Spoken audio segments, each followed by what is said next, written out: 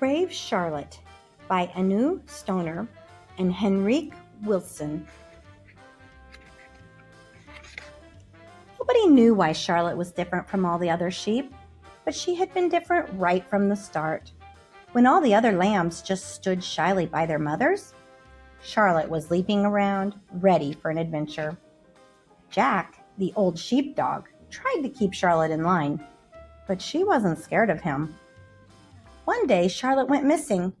The shepherd found her up in a tree. Jack tried to chase her down, but Charlotte wanted to stay up there a little longer and moved only when she was ready. "Tut, tut, tut," said the old sheep, shaking their heads disapprovingly.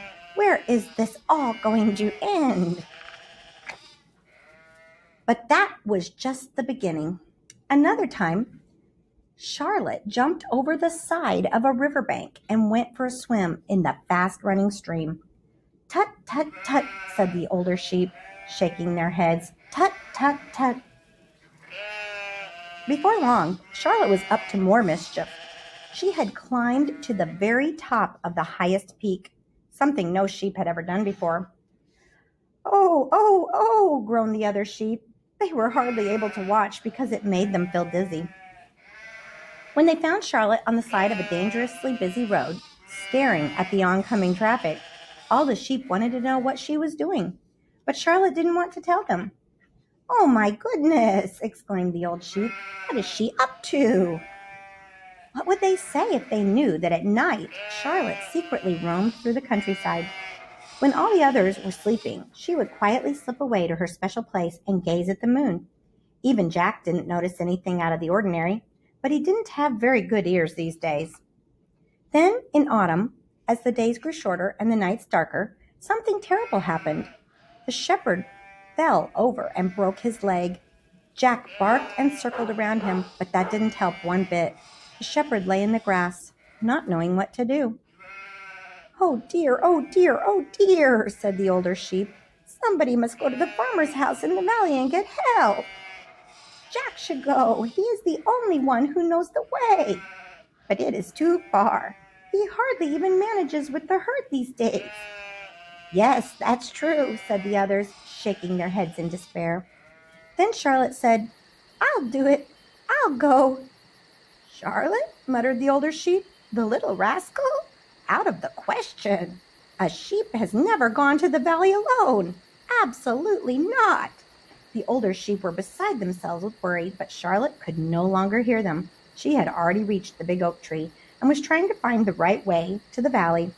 She bounded over fields, through the fast-running stream, and over the mountain tops until it got dark. When Charlotte reached the busy road, it was in the middle of the night. She stood at the side of the road and watched the oncoming traffic. The lights of the cars shone. So did Charlotte's eyes. A truck driver noticed Charlotte's shining eyes and stopped in the road. "Going to the valley?" he asked kindly. Charlotte nodded. It was so nice to roar through the night in the truck that Charlotte was almost sorry to have to get out. "Take care," said the friendly truck driver. "You too," thought Charlotte. The farmer was asleep when Charlotte tapped on a window pane with her nose. "A sheep?"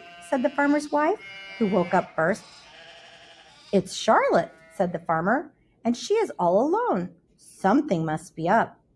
Charlotte and the farmer drove on the tractor to find the other sheep. When they arrived, the poor shepherd was still lying in the grass. The farmer took him to the hospital without delay. The shepherd had his leg in a cast for 3 weeks before he was able to go back to the sheep. "He's not a youngster anymore," said the older sheep. "Just like Jack. Tut, tut, tut. What will happen to us?" they wondered. "As long as Charlotte is here to watch over us, we should be okay." "That's very true," said the older sheep. They continued to chatter and shake their heads. "And Charlotte?" At that moment, she was taking Jack to her special place.